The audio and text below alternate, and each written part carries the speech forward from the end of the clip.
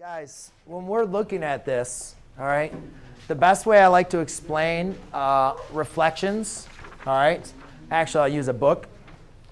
The best way I want you guys to think about reflections. John, could you go and pick that up, please? Thank you.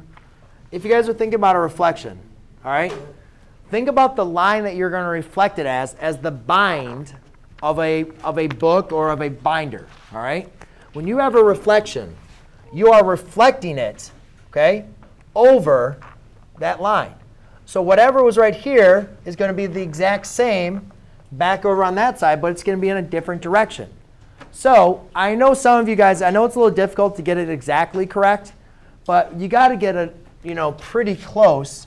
Let me do a different color here.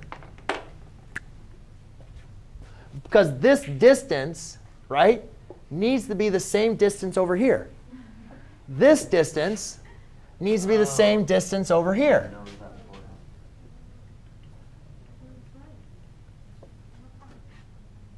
Okay? I mean, I know it's tough. That's not even very, very close. But guys, it needs to be looking like the exact same figure. I saw some people had rectangles in there. Some people had theirs like slanted up. You got to be very, very careful with it, okay? It is not as easy as it sometimes looks. OK,